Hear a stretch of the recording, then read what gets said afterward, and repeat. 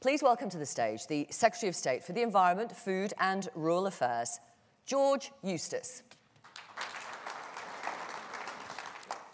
Well, thank you very much, and it's a real pleasure to be joining you today and also to be able to address your annual conference in person after 18 months of COVID restrictions and a pandemic that has caused huge challenges for countries right around the world.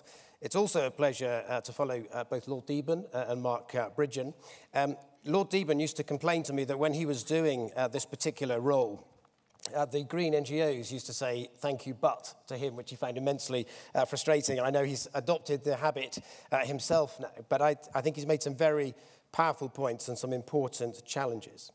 Now, we are embarking on a period of change in the way we support farming. We are going to be free to pursue our own independent policies for the first time in half a century. And I'd like to thank the CLA for all of the support and advice that they've offered over the last few years. For the first time in decades, we've been able to directly involve farmers in co-designing our future policies so that we have the best chance of getting it right.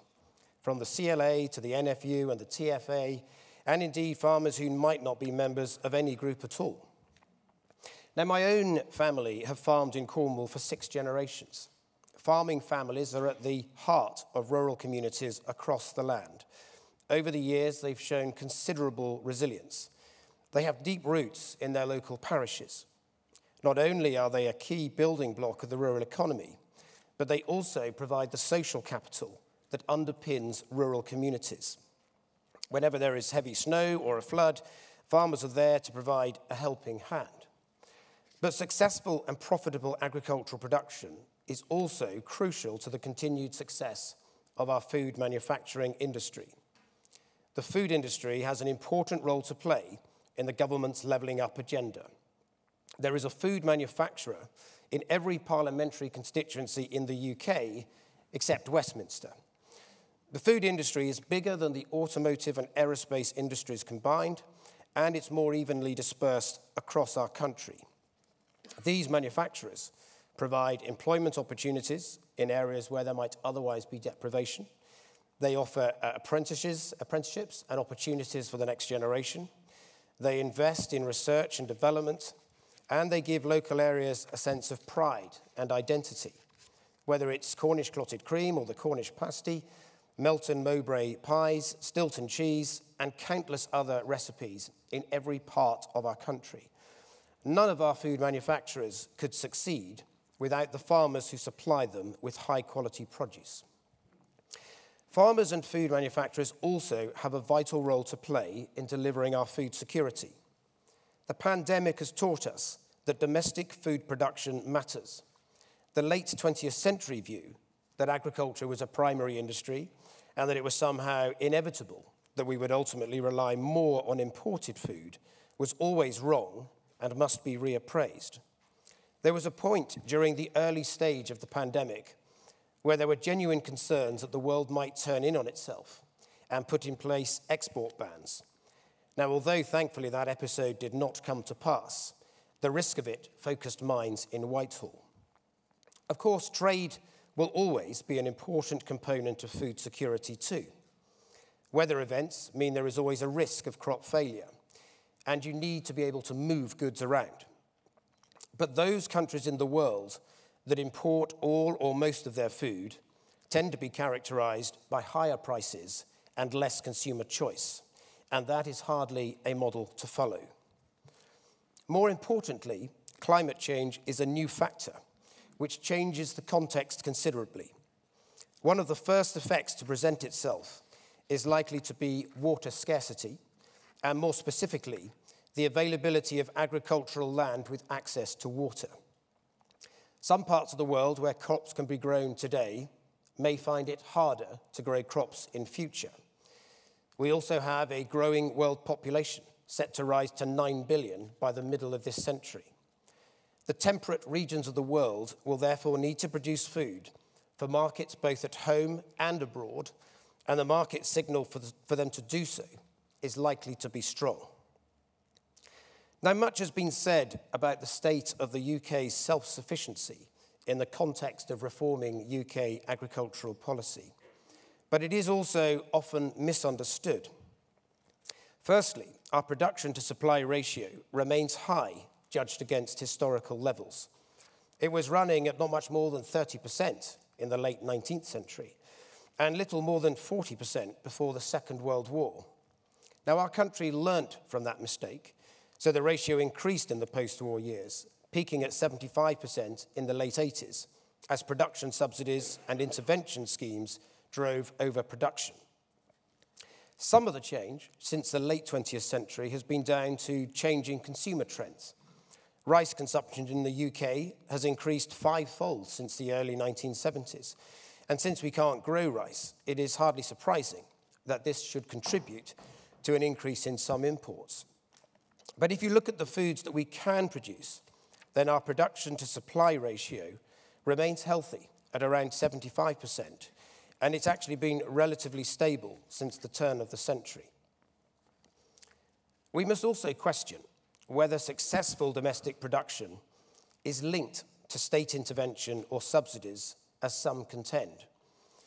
Some of the sectors where we have greatest self-sufficiency are often those that were not traditionally subsidised and still aren't. We are close to 100% self-sufficient in poultry, in eggs, carrots and swedes.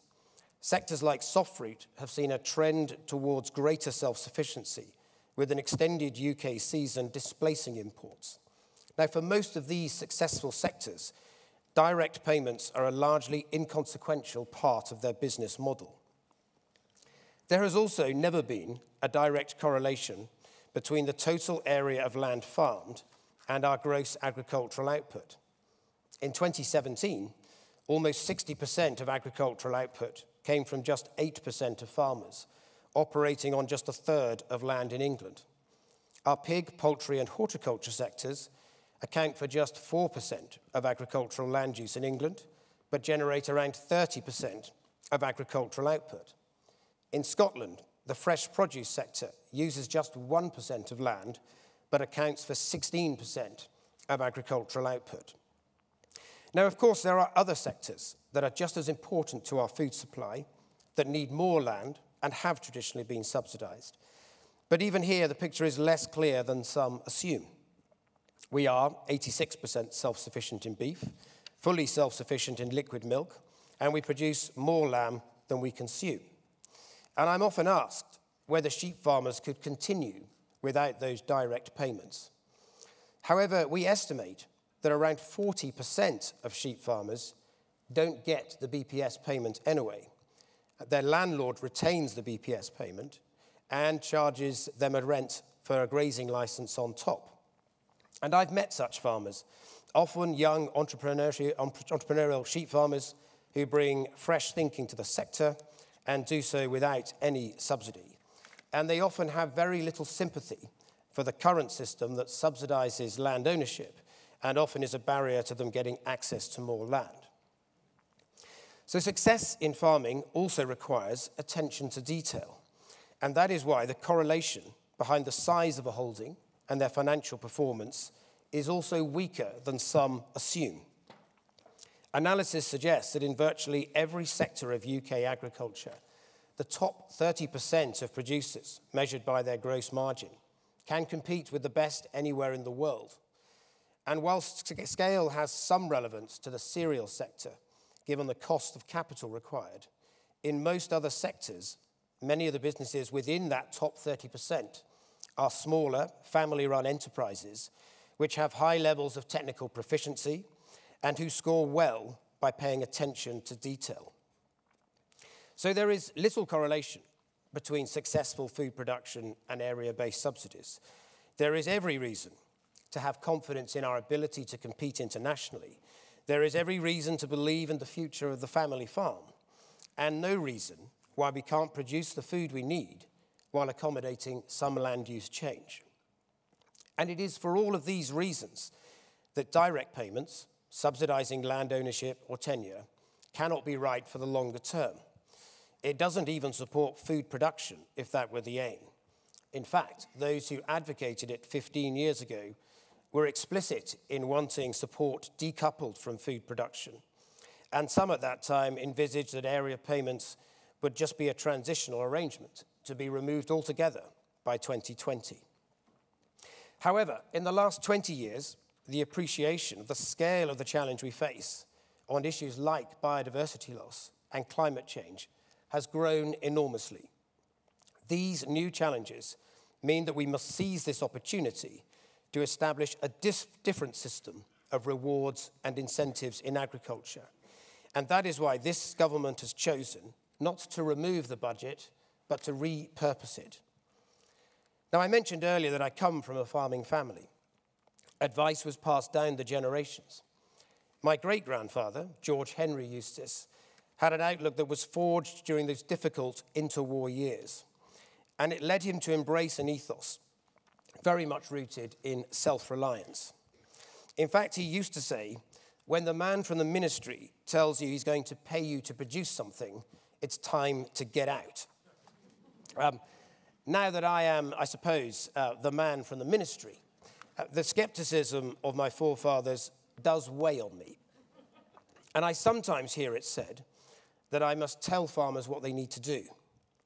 Since the war, farmers have been told to produce more through production subsidies, then told to produce less through quotas.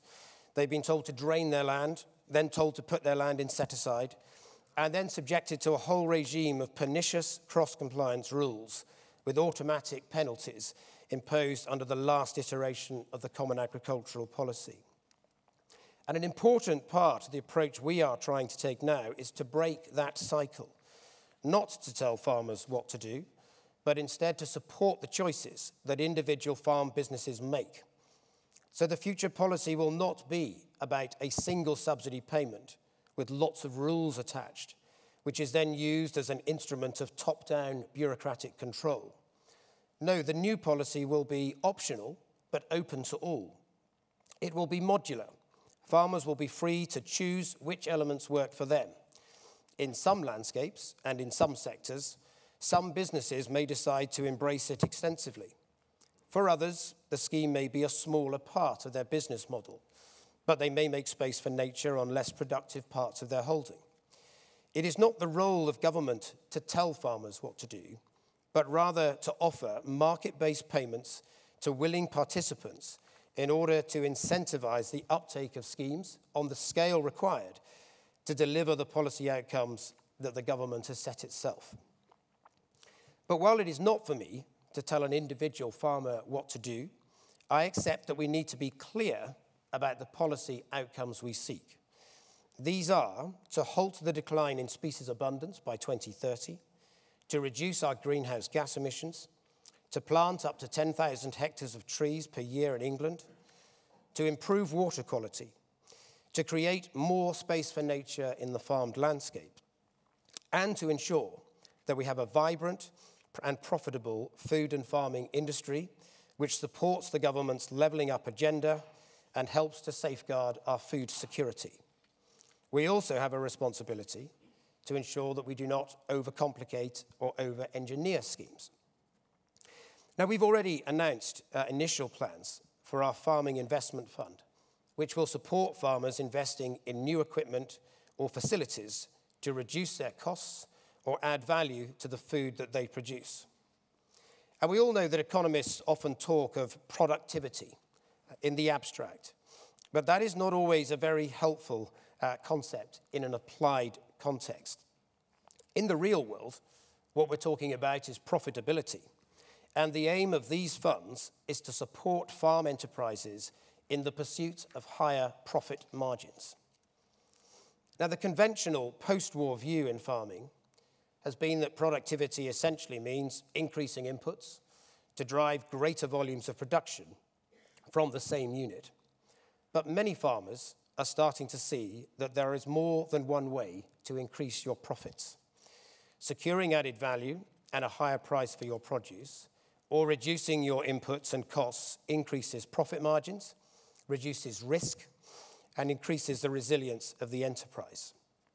And this approach accords with the second piece of advice handed down the generations from my great-grandfather, which was that if you want to make money in farming, you need to keep the salesman on the other side of the gate.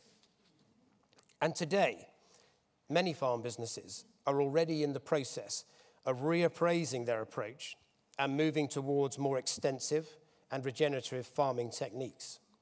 Earlier this year, I attended the annual Groundswell event, which showcases some of the techniques increasingly being developed by those pioneering regenerative agriculture.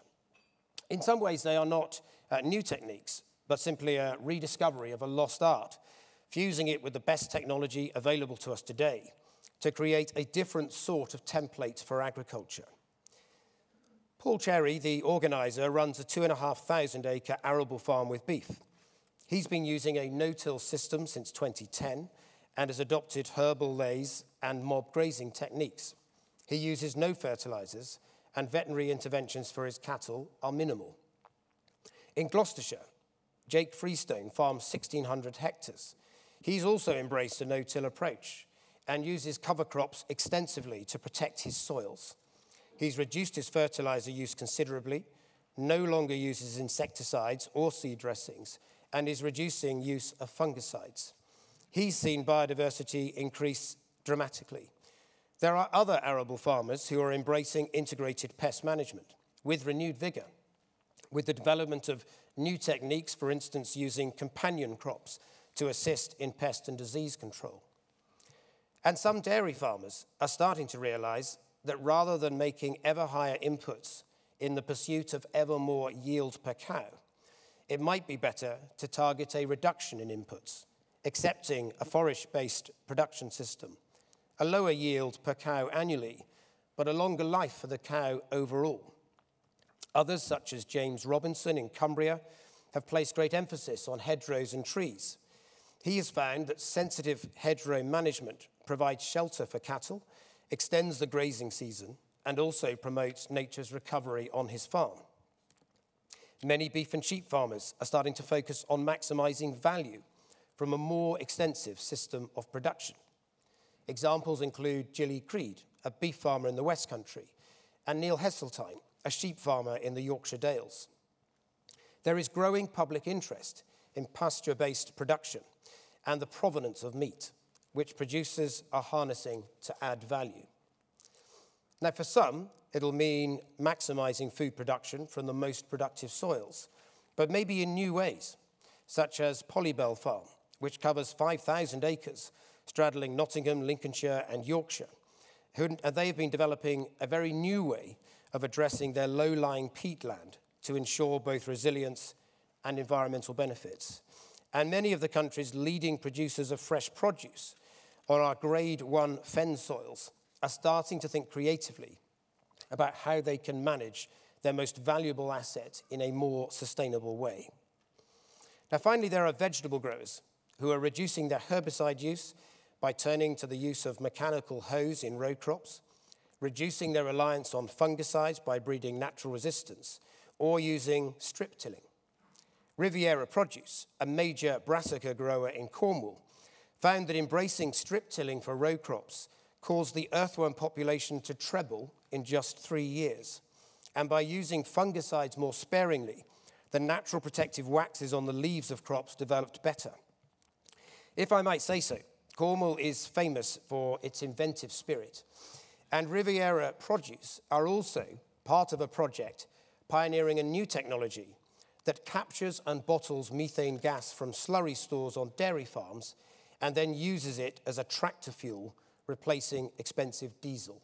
And they already have a tractor operating on the farm fueled in this way. Now, our policies will support and incentivize all of these farmers.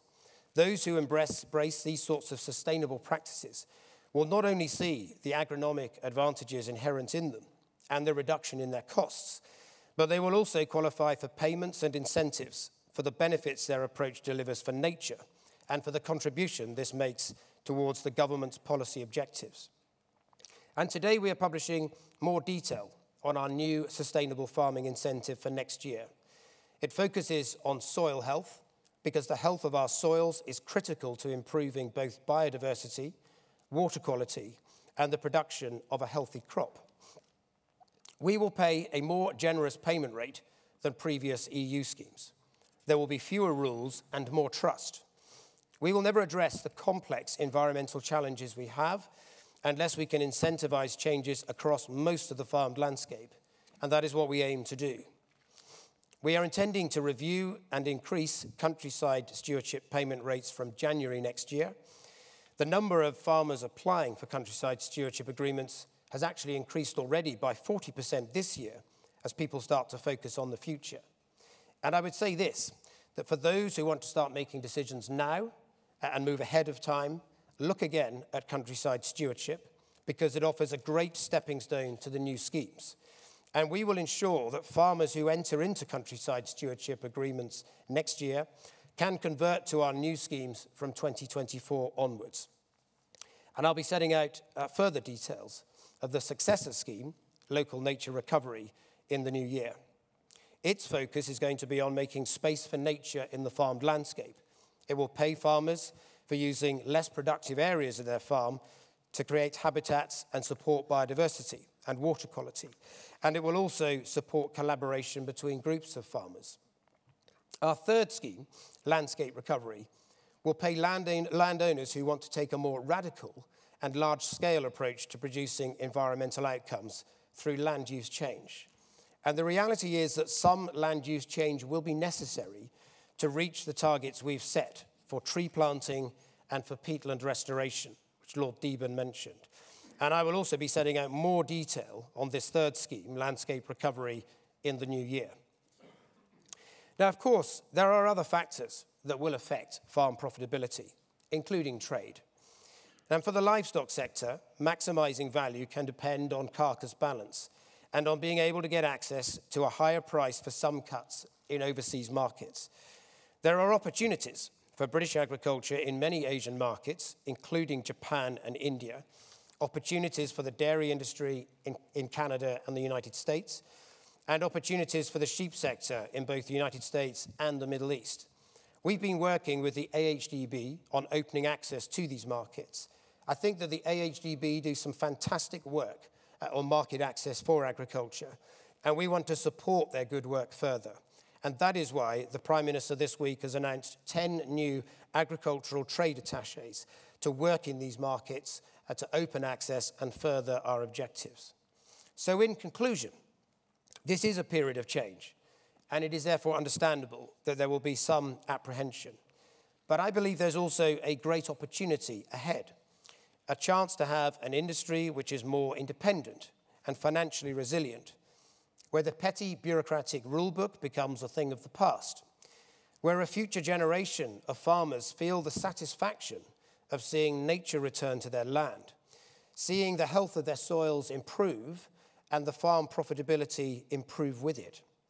If we can get this right, then a decade from now there will be a new generation of farmers wanting to get involved, and the rest of the world will want to come here to see how it was done. Thank you.